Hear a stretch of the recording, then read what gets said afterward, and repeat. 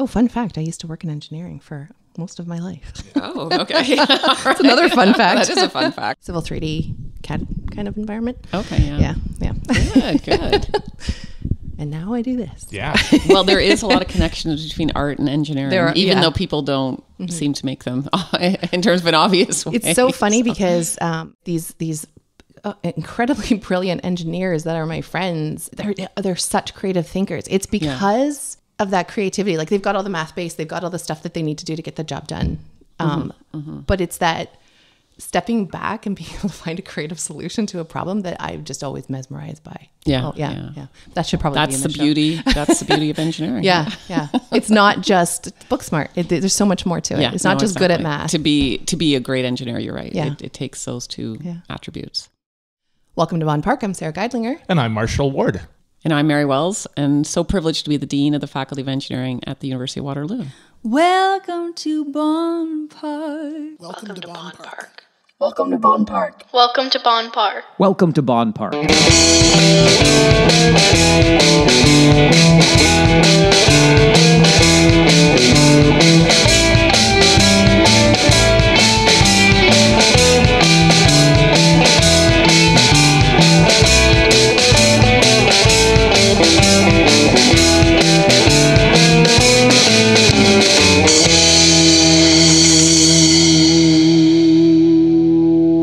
We've got big news. Do we ever? We have a brand new website. And so many amazing things to check out on it.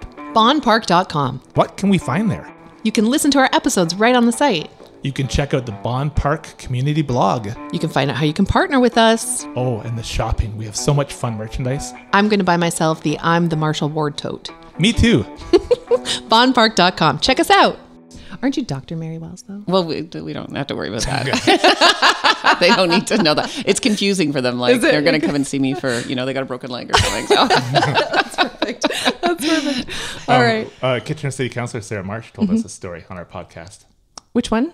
The one that just came out. I mean, which story? That somebody came and said, you're a counsellor, right? Said, yes, that's true. Telling her like a real problem. Yeah. She was like, no, I can refer you to someone. I'm not I going can to refer you to someone. That's right. But it's language. Language is so important, right? Yeah. Language is important. Oh, it is. Okay. Mary Wells, thank you. Sorry, I was like sighing. That didn't sound good. Mary Wells, thank you so much for joining us today. I'm so pleased to be here. We are incredibly excited to talk to you. We've been geeking out even before we got started. I first want to kind of go back to our old model of how we used to start this podcast and emulate this feeling of meeting up in Bond Park, which is where Marshall and I met. So I'm going to ask, how do you two know each other? Right. So Mary and I were both parents at the Kid Bilingual School at the same time. Mary has 3 kids and I have 2, and our youngest daughters came up together in the same grade. And so we would see each other in school hallways and go to take our kids' birthday parties and various social events and Christmas parties. And as I got to know Mary, I became really fascinated with her career and the work she does, and specifically a book that I think came out about 7 years ago called Women of Impact. And I think it showcases, is it maybe 18 women? Yeah. Yeah, you co-authored it. And I just love this book. I thought it was so well put together and so intriguing. And that was really the beginning of... So after that came, Mary would have introduced my family to Go Eng Girl. Yes. Right? And I understood the work you were doing that I really didn't know much about looking at gender gaps and barriers that I wasn't familiar with. And I realize now that it had such a big influence on my oldest, Mason, who's now at Consulate College in computer engineering. Oh, that's great. And I feel so grateful to have met you at that time. Because it really and Sara and I look at a lot of things with our podcast. We did an episode on technovation, and we met the Google STEM program manager, Sandy Curry at Google, and Pete Gray, geologist. Yep, Pete Gray, and rock drummer, which is funny. Yeah, so I feel like this is a really neat episode because I'm kind of going back to the first person who really got me thinking this way. Wow. Can we talk about that book first off? Sure, Women of Impact? Yeah, no, for sure. And thank you so much, Marshall, for those incredibly kind words. And I'm so grateful that I did have a positive impact on you and your daughter, who's now in computer engineering. That's awesome. But really, the book came about because of 2 loves of mine. I love engineering, but when I was in high school, I also loved history. And, at some point in time, you do have to choose what your path will be for either practical reasons or whatever. And so I did pursue engineering, but my love of history and stories and the stories about people really has always stayed with me. And so I did later in my career, once I'd met all these amazing women, and I just felt their stories weren't being told as much as some of the stories about the men who had accomplished amazing things. And I knew so many women that had done so many things, and I just felt it was time to tell some of their stories. So I partnered with an oral historian, and we decided that we would interview these women that in my field, in materials engineering, had just had such a big impact. And we hadn't heard their stories. And I thought by telling these stories and the diversity of their lives would help let other young people, young women in particular, perhaps see themselves as engineers in the future. Because often we do have very stereotypical views about who engineers are, what they do, what they look like, and it's hard to get your mind out of that. And I thought this might be one way to disrupt what they were thinking. And so it was just the most wonderful, wonderful project. And one of the women we profiled, Ursula Franklin, who was actually a seminal person in my life, because when I was a student, I never really had a female professor. I started to work in the steel industry, and I was actually questioning, do I belong in engineering? There's no women around me. Many of the men are so obsessed with engineering with their whole lives. I didn't see them having really good work-life balance. And, I was driving to work one day and I heard Ursula Franklin on the CBC radio being interviewed. And so she was a professor at U of T in materials engineering, my field. And I was just awestruck by her. And she had wonderful books about the role of technology in society, and started reading more and more of them. And one of my dreams was to meet her one day. And so part of this project was my chance to meet Ursula Franklin. And I got a chance to meet her, to hear in her own words her story. And it was just so wonderful and joyful, I would say. And she just died a few years ago. So I feel it was maybe one of the last interviews she did. And part of this project too was to take these stories and put them into the library archives at the University of Ottawa as kind of a historical record of women in engineering, so that in the future people can go back and listen to what it was like to be a woman in engineering at this time in our world's history and things. So that piece right there is so important. I feel emotional just listening to you, Mary. Documenting, archiving, and preserving the stories of what great women have done absolutely is often overlooked. Yeah. And it is so important that women are the ones telling that story to other women about women. Right. I'm not sure if everybody gets that, but it has to come from us. It has to come from a place of us without somebody else's voice on it. And it is that storytelling that will perpetuate a healthier vision of what we're capable of and what's been overlooked. No, that's a great point. And I'm reflecting more now about how the entry of women into engineering has forever changed the trajectory of the engineering profession, and the kinds of things we focus on, the kinds of questions we ask, the approaches we take, the perspectives we bring. And it's just so important. So I hadn't really thought about women being involved telling stories, but you're right. That's a great point in terms of women being the ones who ask the questions and think about the answers and ask more questions about it. So there was recently a 33-year-old woman named Jessica Wade who made more than 1,000 Wikipedia bios for unknown female scientists. Yeah. Right? Just of her own volition. That's amazing. Boom, boom, boom. I'm going to go in here and make these because nobody else has done I think work. I saw that actually. Yeah. What a great initiative to, again, get the stories out. Yeah. And I could watch more Netflix, or I could sit and do this. Right? Right. Yes. In terms of the impact you will have on the world. Yeah. And just, again, the stories we tell and the people we see who represent different facets of our lives. And so the more diversity we can show in that, the more diversity we will attract into those professions in the future. The storytelling is so important. So, and I just want to touch on Go Eng Girl because we just ran it last weekend, and I was speaking to the parents and the girls. We had about 100 girls come to the University of Waterloo, and Go Eng Girl is a really, really special program because it was, at the time, it started, I don't know, probably like 15, 16 years ago now. And it was a woman, a good friend of mine, Valerie Davidson, who was the NSERC chair for women in science and engineering at the University of Guelph, who really, again, took a very different approach to outreach and how we might be able to attract more women. And, often universities are competitive with each other, especially as we attract students in. But she said, well, no, let's work together and have collective impact in terms of a program where we can all participate together and do it as one group. And that was the beginning of Go Eng Girl. It was a program she thought of. And so it started in Ontario as kind of a coalition amongst all the Ontario universities to do it. And I had the privilege of taking over as the chair of the Ontario Network of Women in Engineering.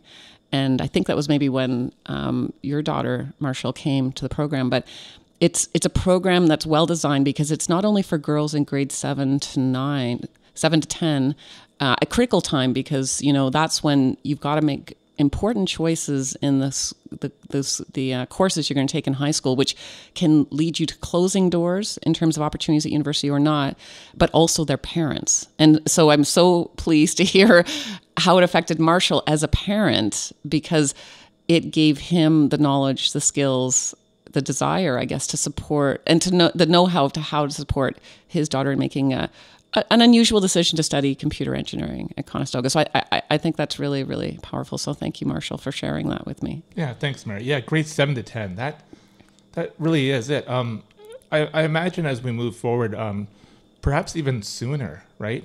Yeah. No, for sure. I think the problem is, like right now across Canada, grade 10 in Ontario anyway is the last academic science program you need to take. After that, it becomes your choice. And these are critical decisions. And so parents need to know how to support their kids in making those decisions. But I also want to tell the kids, the young adults, that if you make certain decisions, it will close off doors. And I don't think you want to do that. And I think that's partially a reflection of maybe our engineering system being too rigid in terms of the pathways of people that we allow in, and we need to look at that, but also just getting the word out there. So right now the biggest bottleneck is physics. More girls don't take physics in grade 11 or 12, and we start to see big gender gaps in physics. That's the science we need to really work on. So right now across Ontario, it's been about 34% girls in grade 12 physics for the last decade. So we haven't really moved that number much, and so the best. And grade 12 physics is a requirement to come into engineering across Canada, pretty much. So if all those young people were equally interested and motivated to study engineering, the best we could hope to do is about 34% women. And that's just not acceptable. We've got to get to 50% and represent our Canadian population. So, and is that, when it comes to physics, is that because, again, what women have seen for all these years, that most physicists are men, that you at least read about and see on television and, Can I interject with something? Because I remember my oldest daughter telling me in math class, there's a long history with her in math. I don't know if I want to spill all of her beans, but something happened around grade 5 where somebody told her she wasn't good at math. And she was always good at math and always a creative thinker when it comes to math. And it wasn't really a memorizer, a little bit more like me, where I do like a visualization, like those primary school, like the primary grades 10 blocks makes so much sense to me. Even if I'm putting two numbers together, I start at the top and I shave numbers that I don't need off anymore. Just it's a weird process, right? She was always good at it. And something happened around the 5th grade where a boy told her, no, you're not. And then that's been a struggle since then. There's just something that clicked, something that happened. And then in high school, I said, just ask more questions. Like you've got this, just ask more questions from your teacher. Like, well, if I raise my hand, this boy, and this boy laugh. Yeah. That I don't already know it, right? And I don't think they know the answer either. No, they don't. There's some of that as well. I totally agree with you. Yeah, I think you're right. It's around grade 4, grade 5 where girls' self-perception of how good they are at math and some of the sciences does start to change, despite the fact that their marks may be higher than the boys. So it's very strange. Yeah. So I think you're right. It's the mental models we develop based on the media images we see, the world around us. And one of the things I showed at the Go Eng Girl on Saturday was I think it was 2018, I did a Google search for engineer and I looked at all the images that came up and it was like all men in hard hats. That's what the world looked like. So I actually mentioned to the Google people here and they're like, oh, that's not good. We'll change that, which was frightening to me in itself that they could. So I did it again last weekend, the Google search for engineer in 2022 and it had changed a lot. So now there's about 40% women represented in those images and still a lot of hard hats, but not as many, but it's still 40%, which is more 40%. Representative. It's more representative. What is actually happening. So things are changing, but it takes time. And I think that's, and just getting back to what you said, Marshall, about physics. I mean, I think you're right. Big Bang Theory is one example of, they do have some fabulous, female physicists in it too, but there's studies that have shown that, the higher the brilliance that you perceive to need in fields, the lower and lower the number of women that go in. And this isn't just in the natural and applied sciences. This is in the arts too. So in the natural and applied science, the ability belief that's at the highest levels are for things like physics, computer science, engineering. And those are the professions that we see the lowest participation of women. In the arts, it's philosophy. That's, you have to be really, really smart to be good at philosophy. And again, those are the fields we see the lowest participation of women. So it comes down to how brilliant do you need to be, and women not believing they're brilliant enough, and men also believing that. So it's kind of self-reinforcing. This is so important that you're talking about this, because also there's a creative thinking factor that I'm thinking about now, which is, and I haven't talked about this on our show since middle of the pandemic when we were recording offsite at the bilingual school, but we are taught as women from a young age that we need to act appropriately, not be boisterous. Typically, right? I'm talking about across the board here. Appear smart, but not too smart. Right. And keep our shit together, basically. Keep ourselves under control at all times. Where boys are typically taught to play, explore, run, break things, figure things out. Right? Yeah. That is such a dangerous model for this type of creative thinking and intake of information to be interested in physics or science or math. Absolutely. And it's maddening. It's absolutely maddening. So you hear these cutesy little comments like, oh, the girls are so much more mature than the boys at this age. I don't know what that is. We did that. That's what that is. But at the same time, we're not going to raise girls that are going into somebody's house and breaking all their stuff. Marshall says to me often, like, I'm so glad I didn't have boys because, can I say this? They run into your house and break all your things. Like, I don't understand why they do this. It seems like everything's a sword fight. Yeah, which is fun. I mean, I was just reading a meme online this morning that was when you see a empty Christmas wrapper, Christmas paper. Sorry, let me try to say that again. When you see an empty Christmas wrapping paper tube, is it a lightsaber or do you bonk someone on the head? And I immediately said, like, my comment was both. You do both. That's what's fun about it. Playing, right? Playing, that spirit of adventure. Yeah. No, definitely. We have to instill that spirit of adventure and allow our girls to be able to explore in an unfettered way, I guess, in some sense. So, and we definitely see it like when we, in our first year engineering program, when we, have a kind of a unstructured lab and we just put parts in the middle, the boys all run in to start to work on it and the girls hang back. Mm-hmm. And that's not good for them because they don't get the hands-on skills. They don't get to decide, the creative direction that the project may take and stuff. And when we are fantastic at taking things apart and putting them back together. Exactly. Again, because we are typically from this model, without unfettered play, observers. Exactly. Mm-hmm. Exactly. And there's an important role to play also as an observer. Mm-hmm. And boys should do it a little bit more too, because there's so many things you learn by observing. And men and whoever else. Yes, please observe. Yeah, I live with 3 women. If something in the house needs fixing, it's not me. No. Sylvia, help. I hear a lot of those stories. For sure. We're going to take a moment to hear from this episode's sponsors, some of our favorite businesses in town. Bond Park is supported by Artline Salon. Artline is not like any salon you've ever seen. To truly get what Artline is about, you have to experience the experience. So whether you're looking for a subtle change or ready to debut a dazzling new look, Artline will work with you to create a masterpiece. Artline is located in Belmont Village in Kitchener. You can call 519-585-0230 or visit them online at artlinesalon.com. They're also on Instagram. This holiday season, Artline Salon is running a campaign to raise food and funds for the food bank of Waterloo region. If you stop by their salon, they've got all the boxes there. You can donate funds, like we said, or you can donate some items from their high needs list: canned fruit, vegetables, meat, fish, dry beans and pasta, hot and cold cereal, individually packed snacks, jams, spreads, peanut butter, and rice. So again, check that out at Artline Salon. The Food and Funds campaign at Artline will run from now until January 31st, 2023. Please support by donating one or more of those items that we mentioned, or stop by and donate some funds. We are also supported by Benjamin Tree Farm, located at 770 Benjamin Road in Waterloo. Christmas trees bring joy into your home during the holiday season. You can harvest your own tree from 40 acres with thousands to choose from, or a beautiful selection of pre-cut trees. My family absolutely loves St. Nick's Picks, their gift shop. It's open throughout the Christmas season. It has everything. It has ornaments, small gifts, all made by over 70 local artisans. These items range from woodworking to knitting, handmade soaps, scented candles, and bath salts and chocolates.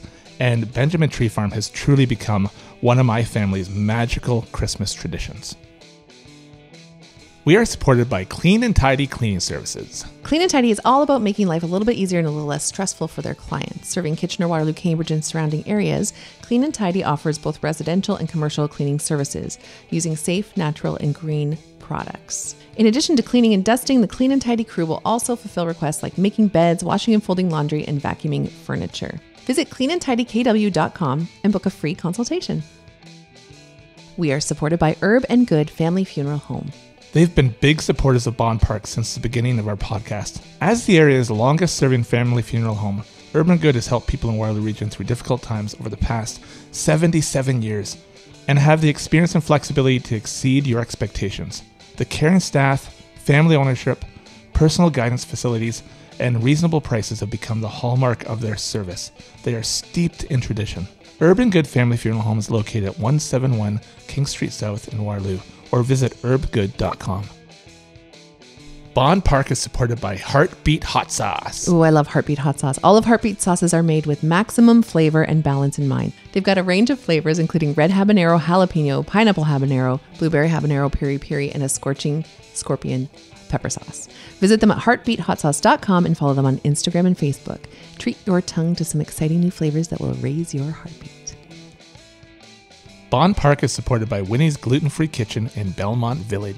I love Winnie's. I lived the gluten-free life, and man, was I ever happy when I found this place. They've got loads of pre-made frozen meals, pizza dough, which is one of my favorites, and fresh baguette and breads right in the store. But for me, I get stuck at the dessert counter. I'm not really a sugary sweets person, but I never leave without their lemon squares, which I make Marshall eat as well. And he's like, I don't even care that they're gluten-free, right? That's true.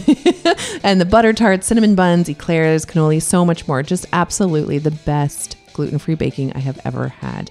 Check out all their scrumptious offerings at winniesglutenfree.com and follow them on social media.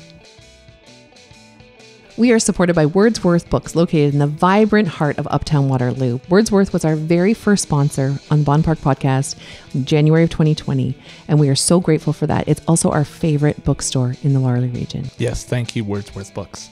Co-owners Mandy Browse and David Worsley are happy to special order any title you are looking for and pride themselves on being able to obtain the hard to find and the out of print. Support a local gem like Wordsworth Books, which is so much more than just a great bookstore. It is a one-of-a-kind gathering space and a vital part of the region's cultural community. Find Wordsworth Books online at wordsworthbooks.com or visit them at 96 King Street South in Uptown Waterloo.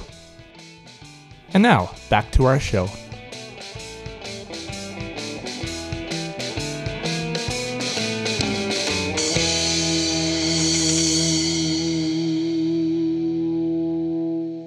We were talking before we started recording here, Mary, that this episode will be released on December 7th.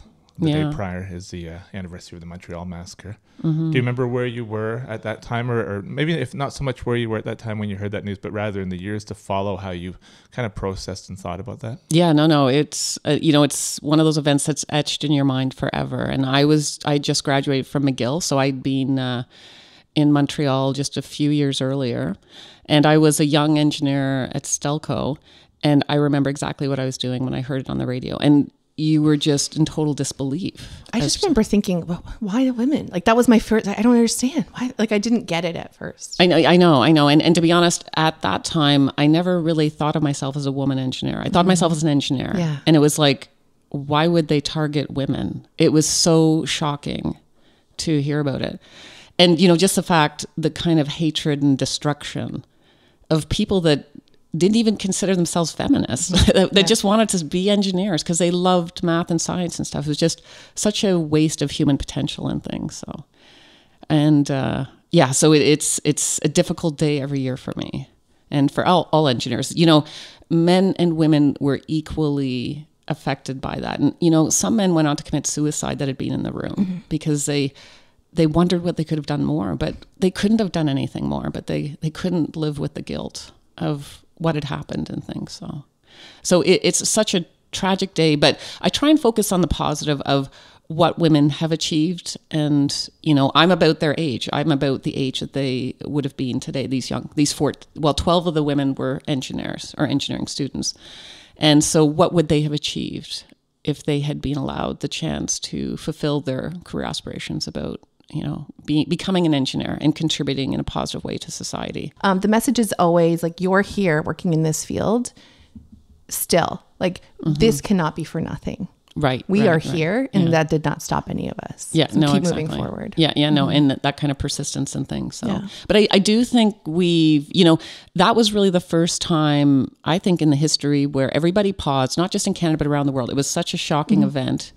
It was the largest mass murder in Canadian 14 history. women? 14 women.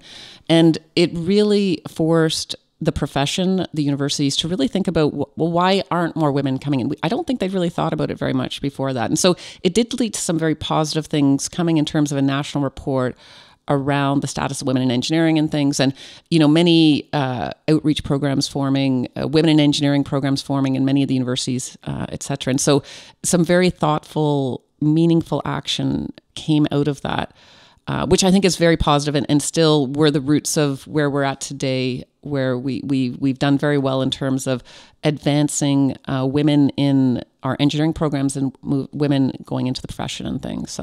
So that's very, very positive. And last year, I have some wonderful, wonderful colleagues who are other female engineering deans across the country. We kind of just looked at some of the first wave of engineering female deans in engineering and profiled them in just a story, again, just to talk about, they were really the first wave of people coming through. I guess I'm part of the second wave of the next generation of women engineering deans. And I just feel so supported at the engineering deans table, both by my female and male colleagues and stuff. So everybody's kind of really aligned as to the importance of diversity in engineering, the importance of getting more women into engineering. And this is not a social justice issue. It's well documented that the more diverse perspectives that are at the table, the more creative the solution will be, the better the solution will be as you consider more and more perspectives in designing this product that humans are going to be using. That's just building good community. Exactly. Yeah, that's right. That's building good community. Yeah. You're right. So when you speak of that creativity, I guess that comes down to really new and fun things you can make now. Before we started recording, I heard you mention like a repair kind of yes. at the university. So this came up because when Mary walked in, she saw this Sunoco gas pump that anyone who's been in Studio K, as we call it here, recording, because it's my kitchen, has seen. I've got this refurbished antique gas pump in the corner here, and the motor's out of it. If you open it up, I've got actually piano rolls for my player piano inside stacked in there, a lot of old songs, and the crank still works. So if you turn it, goes ding, like it still works. And when you saw that, you brought up this lab that you're creating. Tell us all about that. So it's not my initiative. It was actually a staff member, Murray Zink, who was in our co-op office, who was really passionate about sustainability and got a small grant at the university around sustainability. So he's created this kind of repair cafe, I would say. And it's really wonderful. And I'm very supportive. So I've given him space and some time and some tools. But he runs it. It was partially to address a sustainability issue on campus where people are just throwing things out, but we can't do that. And so they can bring them to this place now and refurbish them. And part of it then is to give our engineering students a chance to see how things work and take things apart and put things together, and the joy of repairing something so it is functioning again. And so I would love to see it become more broad in terms of a community initiative around a larger repair cafe. And I think another name for it may be What I Repair or something. And then even all our lab equipment, when something's not working, could we bring it down there and get the students to take a look at it and repair it and things. So I think it's great from a sustainability perspective. I think it's great from a high impact learning opportunity for our students, and a community building activity, both within our university, but also more broadly in our larger community in Waterloo region. I'm not a materials engineer. This is not my field, but this practical part is so important. Learning how materials behave. Again, not an engineer, but I've made a lot of stuff and fixed a lot of stuff in my life, and watched my father and uncles and all these wonderful thinkers make and fix things. So I have this sort of innate knowledge, like that glue with that piece of wood and that piece of metal. You have the practical knowledge. That's not going to hold together. That screw with that picture and that wall, no. It's not going to happen, right? Yeah. But you don't know until you do it. You don't know until you try. Yeah. That's right. And really, the engineering education is a balance between the practice and the theory. And it's always that balance between practice and theory. And this is really what makes Waterloo's engineering program so unique, is we do intentionally interlace the practice and the theory through our cooperative education program, which is one of the largest in the world. So, and that's why our engineers are graduating are some of the most in-demand talent in the world, because they have that good balance of practice and theory. Those marks that you need to get into those programs now, I hear from my kids, are really, really high.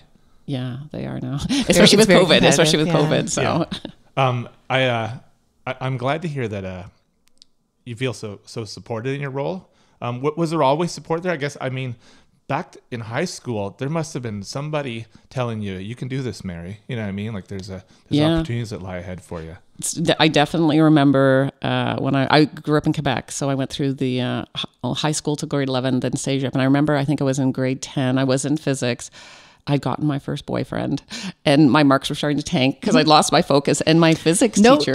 To all youngsters, this is the trap. It's nice to be in love, but be careful. Be careful, yes. Don't lose your focus. That'll affect your future. My physics teacher pulled me aside and said, what's going on? You know, you're really good. You're really good at physics. Don't let, someone distract you away from your future goals. And it really... I really appreciated that he'd taken me aside to say that. And I'm like, okay, yeah, you're right. Mm-hmm. I've got to focus on my future too. After the initial embarrassment, most likely. Yeah, that's right. I was like, oh my gosh, yes, that's right. Yeah. So it's a very different experience from my high school guidance counselor. Hi, Mr. Rooney, who told me very late in the game, the kids have so many tools now when they don't have guidance at home or a plan necessarily. Like the way that you can select your high school courses and look towards the future and plan for university is very easy online now compared to what it used to be. That's true. And also I was very distracted in high school. But I remember my guidance counselor saying, Marshall's heard this so many times, art and music aren't a job. And you haven't taken any of the right courses to go to university. And I was like, crushed. I was like, and I didn't really recover from it. So it's my own fault that I didn't find a way out of that. But I just decided everything that I have been working for was a waste of time up until it's too bad he couldn't find another pathway for you. Like, it just seems like you're still so young. He was a gym teacher with it wasn't a great system necessarily. Yeah, I hear you. It wasn't, and I didn't put in that work to figure it out for myself. And I had a lot of other things going on. But had I had a different lift or shift or focus, or if I had taken an opportunity to listen to somebody else's advice. I know Les Flyzik actually gave me a lot of advice that I didn't take. He's a past guest on our show. It would have been a different story. It would have been a different story. Because I ended up in art anyway. Yeah, well, and that was where your passion is clearly. So, and your aptitude too. Yeah. So that's awesome. But I do want to just touch on the importance of role models, because we've gathered a lot of data from the Ministry of Education over high school courses, what people are taking, but then also married it with the census data. And we see clearly that in communities where we have adults with a STEM degree or a higher proportion, more girls are taking physics. And in communities where that isn't there, that's not happening. So really the challenge I think about is, how can we in those communities where we don't have those adult STEM role models create surrogate STEM role models? And so we are looking at this STEM is for Everyone club, and we partnered with the Toronto District School Board, going into the communities where there's not a lot of adult STEM role models, and seeing if the girls that are in physics can become those surrogate STEM role models. And they're not even surrogates, they're real role models, and just create these clubs for girls in grade 9 and 10, and talk about the joy of STEM, the joy of physics, and see if it can make a substantive difference in those girls that are enrolling in grade 12 physics. So what's the role of a dean look like for you? Once you achieve being a dean, are you no longer in the classroom? What are you doing? No, I'm still in the classroom. Oh, you are. So, I mean, not all deans do teach, but I felt it's important just to keep, in touch with the students. And so I actually am going to be teaching in the winter. I teach it was a course, it was kind of a passion project, I guess. It's about becoming an inclusive engineering leader and innovator. I taught it for the first time last year. I was thinking, all these women are going to sign up. It was all men that signed up. And it was the most wonderful conversation with them. Amazing. It was so open and honest, and they want to learn how to be better leaders in the future, how to support women, how to be allies for them and stuff. So it's really wonderful. So I'm doing the second offering for it this winter, and we'll see. I hope some women sign up this time. We'll see. It'll change. Call to women to sign up for this course. Yes, please do. So if you're in fourth year. Do you have some global sense of where things are at with engineering and gender gaps? I have a neighbor who's from Egypt who says not so much a gender gap there as it's true. There are differences around the world. In Western Europe, Australia, New Zealand, North America, we still see a big gender gap. In developing countries, not so much. And I think it's partially because in a developing country, you can really feel and appreciate the value of engineering and engineering accomplishments in your country to helping uplift the people in that country. And so inherently you understand that value. And so we see many, many women wanting to go into engineering there because of the significant impact they can have on the human population. In the Western world, you get up in the morning, you have clean water, you drive your car, you don't really see all the engineering marvels around you. You kind of take them for granted. And so you don't fully appreciate or understand what life might be like without clean water, without electricity, without, transportation, things like that. And so it's kind of like, as a kid, you go visit your doctor, your dentist, you know what these people do, your teacher. Engineers you don't see. They're kind of all around you, but you don't see them. And so I say that you see their brain prints everywhere if you look around. Everywhere. Everywhere. It's everything when you see someone slip on a sidewalk, I'm like, oh, I see that. So I see what that's going on there. So you definitely see that. I think that's my view of maybe why we see some of those differences. And I think it's also how you value, how you value what's going on. And, you look at Iran. Iran is a country where we have significant, wonderful women that are studying engineering there. And many of our graduate students come from there. So women there's much closer gender parity in a country like that. So, and they really highly value science and engineering as a culture, as a country, basically. I don't know if it's the same thing in Canada. Like, who are our biggest celebrities? The sports people, some of the big artists and things. And I'm not saying that's bad, but there's a disparity. It doesn't make sense. Yeah. Who is our famous engineer? Yeah. We don't have Who one. is Ira Needles? Right. Yes. Right. So another story, Elsie McGill was the very first woman to graduate, I think in 1927 from U of T in electrical engineering. She went on to lead in the war, the production of the Hurricanes, the aircraft up in Ontario. They started writing comic books about her and comic strips, and she was called the Queen of the Hurricanes. And they would have little comic things about, her doing different things. And she also suffered from polio. So she ended up being a person with disabilities and had to walk with a cane and stuff. And just was the most amazing person that persevered, loved engineering, had always wanted to be a pilot, but that dream was robbed because of her disability, but still went on to do amazing things. But my point is, she was a celebrity back then. People knew who Elsie McGill was back then.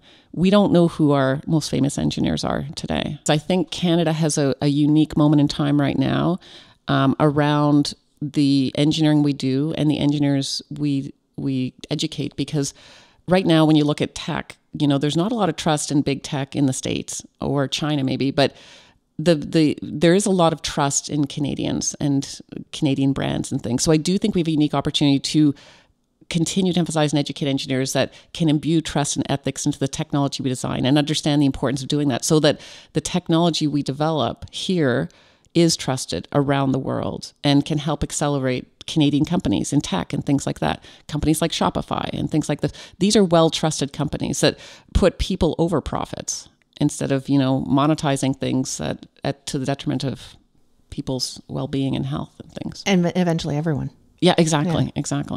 Mary, do you ever get confused with Mary Wells, the definitive voice of 1960s Motown? Yes, I do. And I must say, when I introduce myself to people and they say, I think I've heard your name, I said, I'm not the famous Mary Wells. She was one of the Supremes and she sang My Guy. And so I remember distinctly, I was over in England and I woke up and to the news that Mary Wells had died, and the outpouring of grief and things for the loss of a wonderful artist. Not and stuff, funny, but I see the humor here when you're. And so anybody says, I know Mary Wells, that name is so familiar. I said, I know the kind of music you like to listen to. Mary, you've raised a family here, and when I think about Waterloo region, you have the University of Waterloo, which is just so highly revered, right? On so many levels. And then you're surrounded by these think tanks and just all sorts of other amazing things and growth happening in Waterloo region. Where do you think we're going from here? Is it all interconnected in some way, or are some of these places working independently, or is there something happening where we can't even see the totality of it all, the way what the work being done at the Perimeter Institute is connected to the Institute for Quantum Computing, which is connected to University of Waterloo, and so on and so on. Yeah. No, I do think we are all interconnected. I think it's such a wonderful community. And, we don't just have the University of Waterloo. We have Wilfrid Laurier University. We have Conestoga College. So we're really fortunate to have, all of these wonderful universities and think tanks. We've got CG. We've got the Perimeter Institute. These are all interconnected. And I do think the University of Waterloo, we can do a better job in terms of making sure those connections, that we're taking advantage of where we're at in this community and really elevating and uplifting this community to be just a wonderful place. I came from Vancouver. I just tell everybody it's such a wonderful place to raise your children here. And maybe it's some of the Mennonite roots and things in terms of this sense of community. And things like that, and just being able to do wonderful things here, whether it be cultural events through Center in the Square with our symphony. I went to see some of the classical music at the Perimeter Institute. Just so many opportunities in this community, no matter what you're interested in. And when I went to the KW Symphony and they were doing kind of fusions between math and symphonies, I was like, what a great opportunity to bring these two fields together, because ultimately we are all connected, and we've arbitrarily separated out our knowledge into these different disciplines, but it is all connected to each other. And the more we can create those connections, the better it is for everyone, I think. So.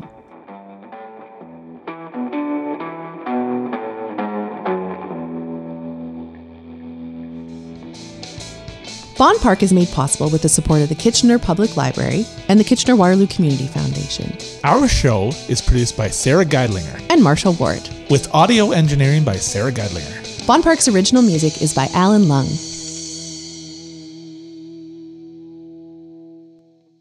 Harry, still with us? We want to tell you about a fun project that we have. Are you ready? Yeah. We have another podcast called An Unscripted Spectacle, Wrestling with Wrestling. Here's Colin Hunter of Kayfabe News to tell you all about it. Welcome to An Unscripted Spectacle, Wrestling with Wrestling. I'm Colin Hunter from Kayfabe News. Marshall is utterly obsessed with professional wrestling. Sara is utterly perplexed by professional wrestling. On each episode of An Unscripted Spectacle, Marshall and Sara talk with a different guest from the world of wrestling. Promoters, referees, journalists, and current and past stars of the Squared Circle to talk deeply about the strange magic of professional wrestling that has enchanted Marshall his whole life. Can they turn Sara into a fellow connoisseur of professional wrestling? She'll need some convincing.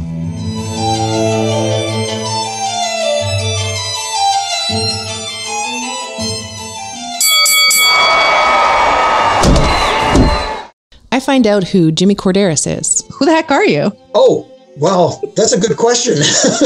For those who don't know, I spent the better part of over 2 decades working in WWF/WWE, mostly as a referee inside the ring. I have the honor of meeting the magnificent Lufisto. I heard that you were described as the first lady of hardcore. I've just recently found out what hardcore is. Yeah, thanks to Madman Pondo. Thanks to Madman Pondo. When I've learned that I was going to be inducted, it was like, it is now my time to tell the story of women's wrestling. Because so many times I've heard, oh, this is the first time this happens in women's wrestling history. And I'm like, no. I learned all about the storytelling and writing process from Tom Casiello. Yeah, I was in soap operas for 14 years. I was at Young and the Restless last. That was from 2009 to 2011. And so I thought, I'll go in for the interview. I'll be honest with them. If I blow it, I blow it. Not the end of the world. And I was there for 6 years. And I rose up the ranks to managing lead writer. And it was the most insane time period of my entire life.